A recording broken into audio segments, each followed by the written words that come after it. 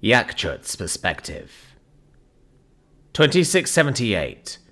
Terran calendar. 35 years before. I sit in the chair on the bridge of this naval escort vessel, scowling at my comms officer. That's not funny, Carmagon, I state irritably.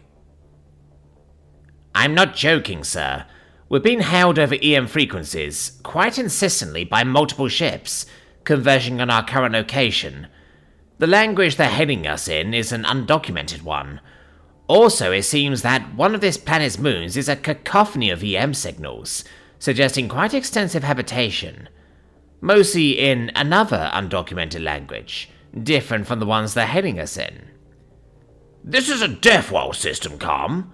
You expect me to believe we just stumbled upon a spaceflight, capable, uncontacted species, on a random freight escort mission? In a death world system?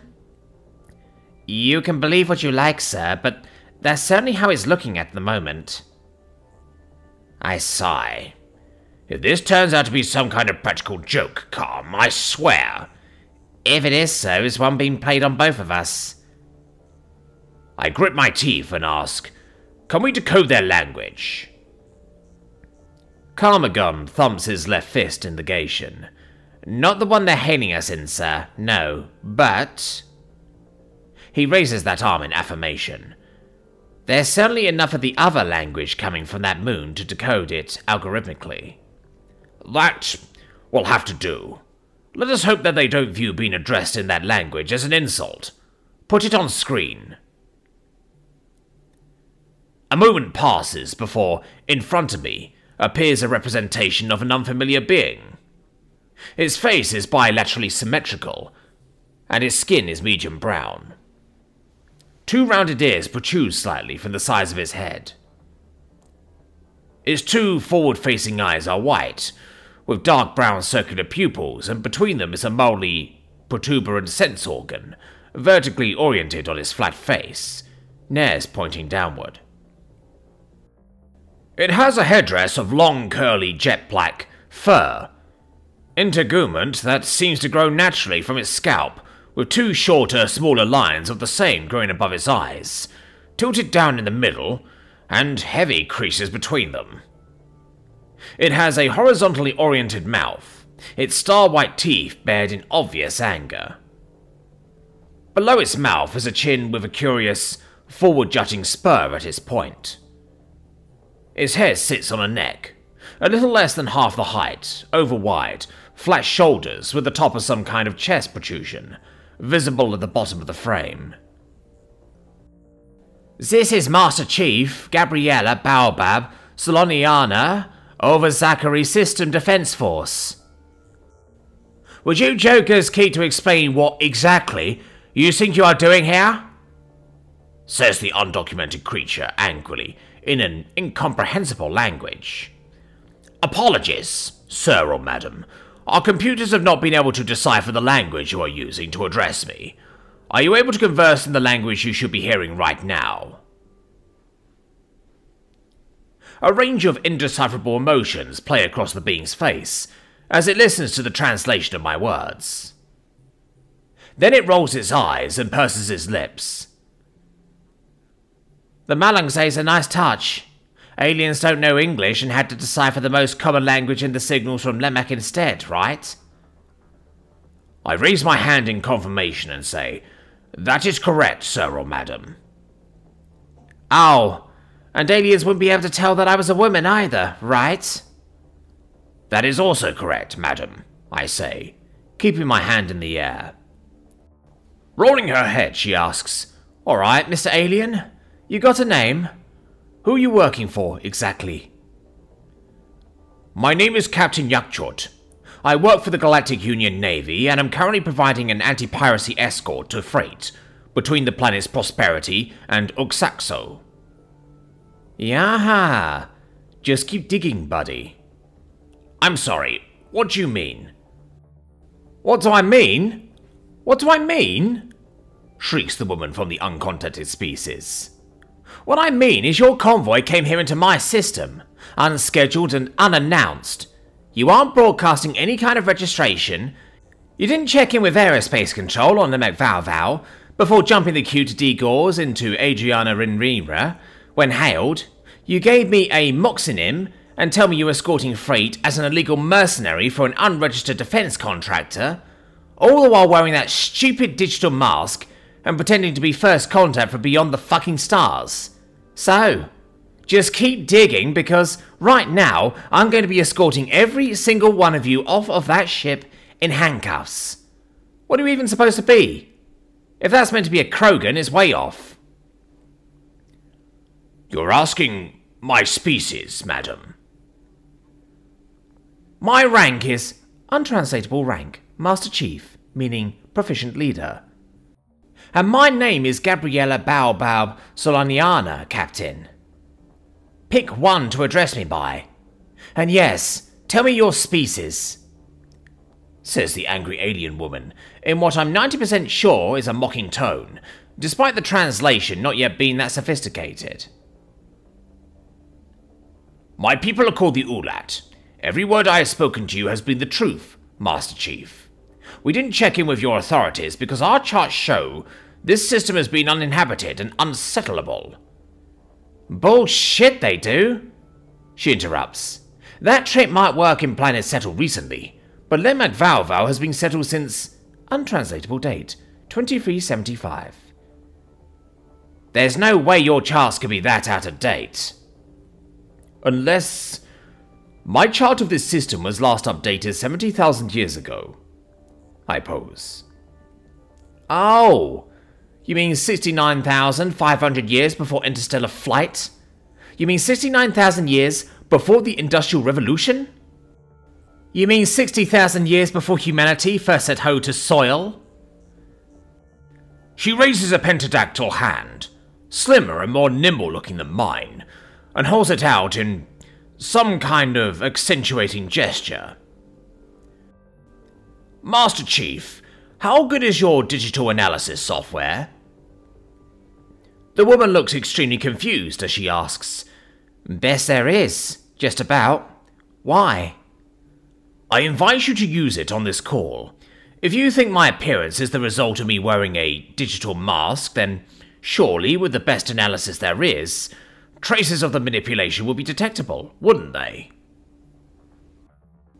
The mistrustful woman narrows her eyes, her mouth seeming to decrease its width by half, as she says, Mahaka, run analysis on this feed. Search for any kind of tampering. No irregularities detected, Master Chief Soloniana.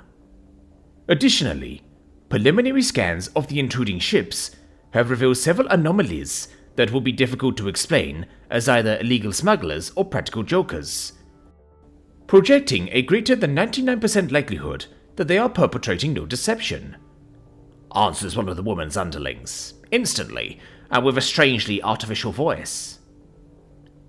Her mouth falls open slightly, and she turns to stare at me, wide-eyed, seeming to now realize the monumentality of this moment for her species. After 6 seconds, she speaks decisively. This is above my pay grade. Power down and come to. Make no attempt to leave the system while we figure out what to do about you.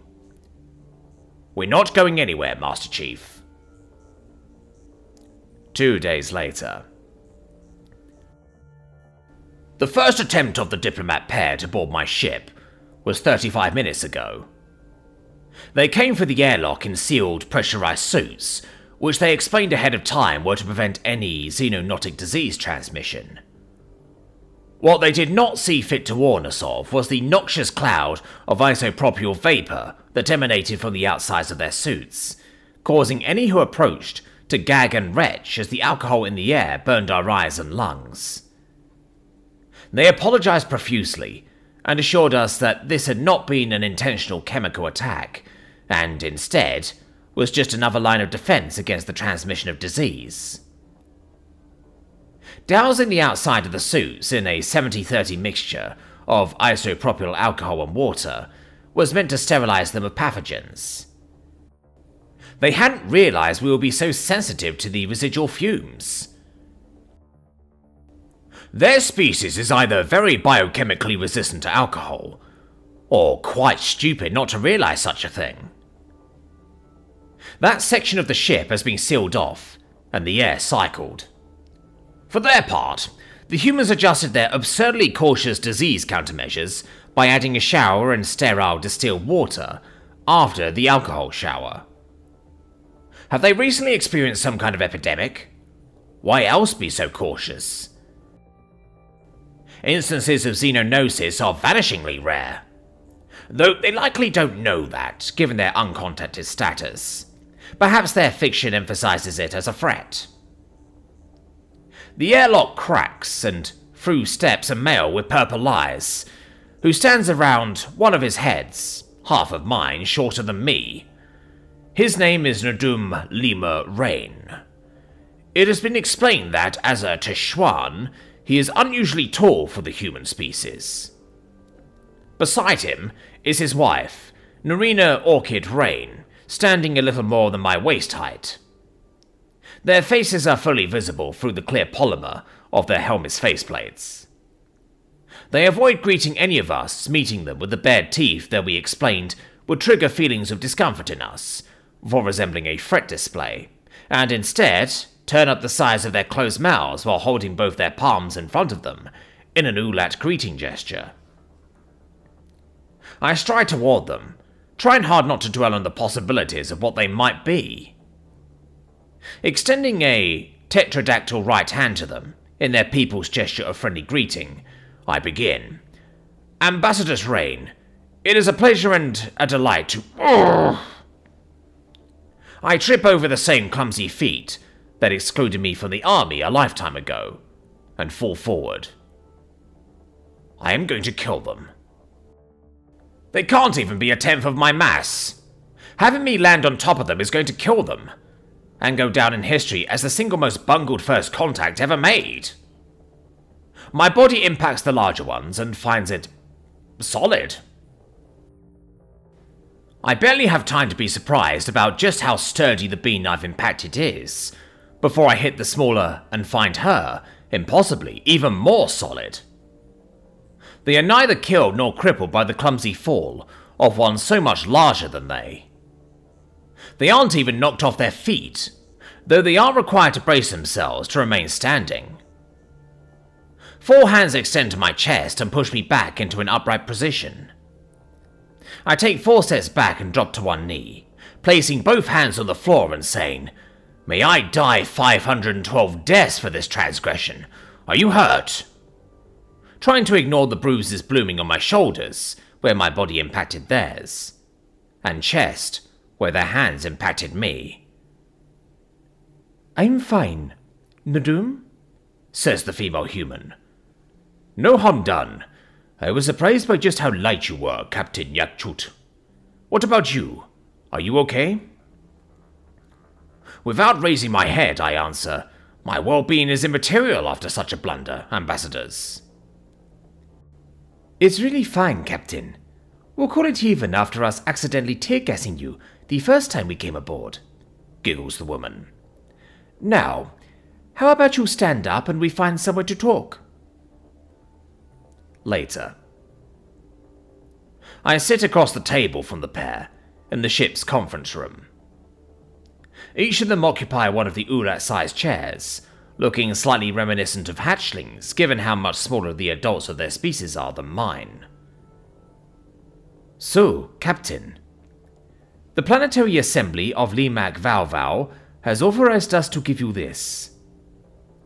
The man places an object on the table and slides it to me. "It's a data drive containing all the information on our people that we're able to give you at the moment," smiles the woman through closed lips. "It has an expansive collection of films, books, music, codices, and a few of our most spoken languages and encyclopedias worth of non-fiction information about our ecology, history, culture, etc. All of it is very prominently tagged with fiction and non-fiction. Would hate anyone to get scared into thinking we're going to unleash metahumans, or werewolves, or dragon riders, or zombie hordes on them. It does not, I'm afraid, contain any information on our military technology or capabilities, nor location data for any of the other Terran worlds, at the insistence of the local military and intelligence services. They even had the AI in charge of the scrubbing black out any shots of the clear night sky in any of the photos and films from other planets, in case you managed to use the stars to locate those systems. We told them they were being ridiculous, but they absolutely would not budge. I hope you don't view our people's caution too unfavorably. I thump my fist on the table, startling them with the negation, and say, "Of course not. As a military man myself, I understand completely. But, I'm sorry, did you say an AI coordinated this list? You have servile AI?" Forgetting to keep their teeth hidden, both ambassadors burst out laughing. "Servile?" cackles the woman, raising her hand to cover her mouth, seeming incapable of pulling her lips down to hide them. "We absolutely do not have servile AI. We have AI citizens." I frown, a pit of anxiety in my stomach as I ask, "But how did you avoid the derangement?" "Simply by not treating them as serviles is how," smiles the man. "When given the same liberties as any organic citizen, the same opportunities for social connection and professional fulfillment, we managed to mostly circumvent the uprisings and breakdowns that plagued early research." That's an extremely worrying thing to learn. Ambassadors, I have to tell you something. Something it may be distressing for you to hear, I start. The pair's expressions change and they lean forward. The planet you call home, by galactic standards, is extremely dangerous. "Yes," says the man, the medium brown skin of his flat nose and brow creasing. "Master Chief Soloniaina told us you described the system as unsettleable. I am curious to know why. We celebrated our tricentennial a few years ago. I'd hate to think there was such a dire threat that we had missed for so long. Is there a gamma ray burst on its way here? A nearby star about to go supernova? A black hole we somehow haven't detected?" I give another thump, which they do not start at this time, and say, "None of those things. It's the planet itself, and the system it's in which are the threats. The star you call Zanahari is volatile and high energy. The crust of your planet is thin, and prone to powerful upheavals and emissions of molten rock. The gravity is more than 9ms2, and the ecosystem is structured with dangerous herbivores being killed and eaten by vicious carnivores." The pair both raise a single eyebrow and look at each other, with confusion. I don't need a translator to perceive. Is that not just almost any life-bearing planet you're describing there, Captain?" asks the woman. I thump my fist. "It is not, no. When we discovered you here, I assumed that this system had to have been misclassified in its last survey, so I checked some of the data. May I have your permission to show you some highly disturbing footage of an animal that existed on your world 70,000 years ago?" The two lean forward and wag their heads up and down, which it takes me a moment to remember is an affirmative. I call up the file and sling it to play on the wall. This footage was captured in atmosphere from the survey craft, and displays the hunt of a creature that, I presume, must have been killed off by the volatility of its environment between then and now. I don't think your people would have been able to settle your world if these things had still been present. The footage opens on a slender arboreal mammalian with pink fur, climbing down from a lone tree in the light of dawn. That is a herbivore, coming down to gather fallen nuts. Keep watching, I assure them. A purple streak bursts from the indigo grass. The prosimian scarcely has time to react before a pair of jaws close around his neck, and his body falls limp. Its dizzying speed no longer required.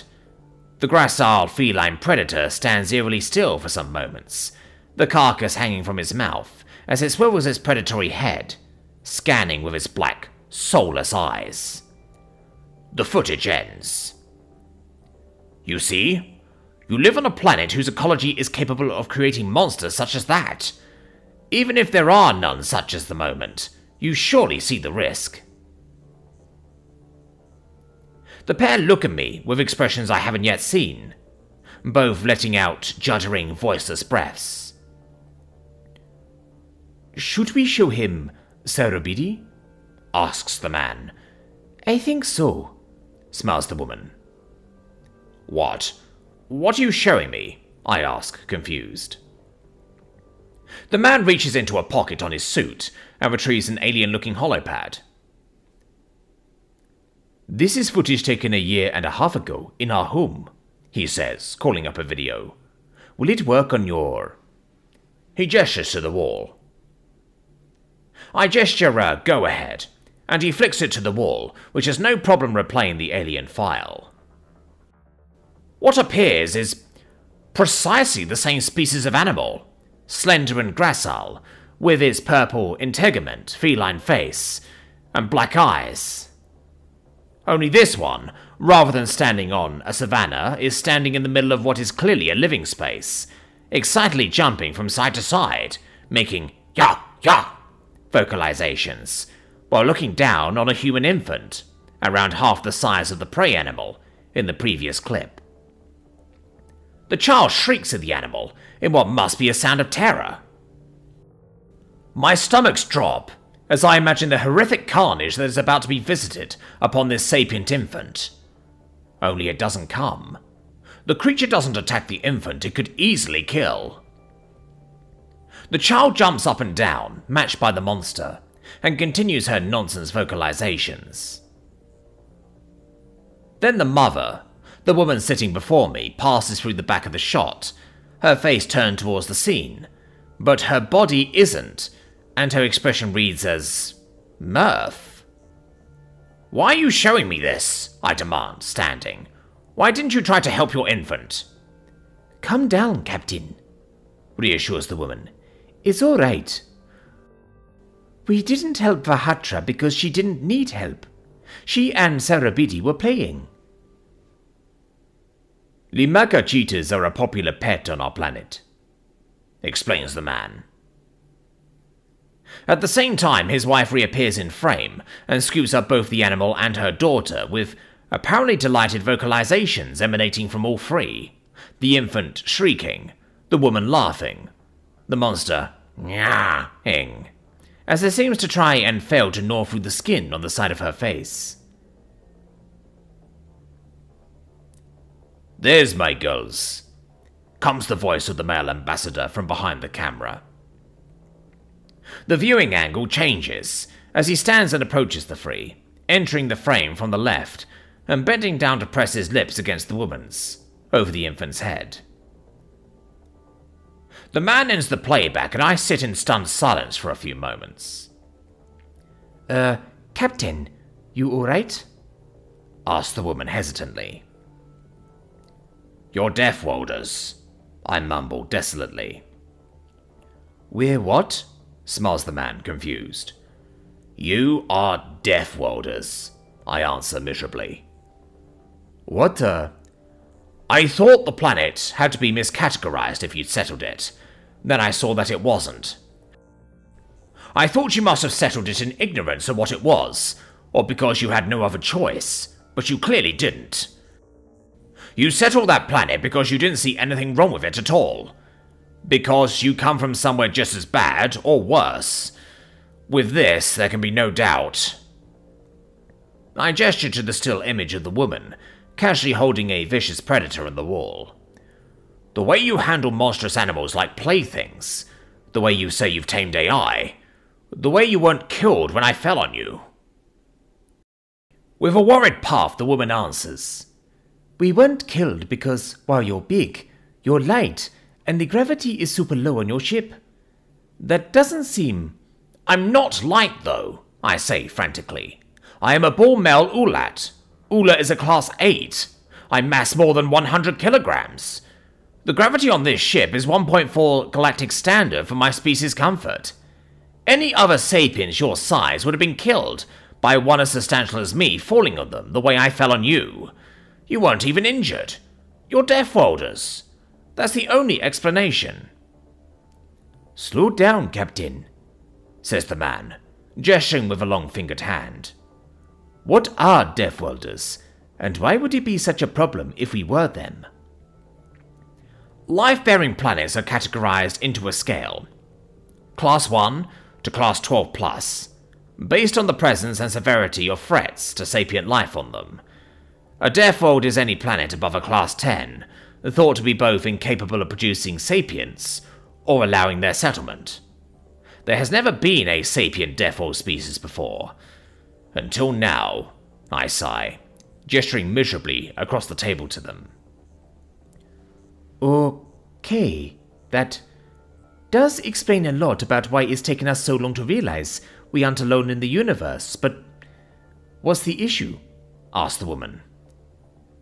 The issue is that everyone is going to be terrified of you, I cry out frustratedly. They're going to think you're monsters.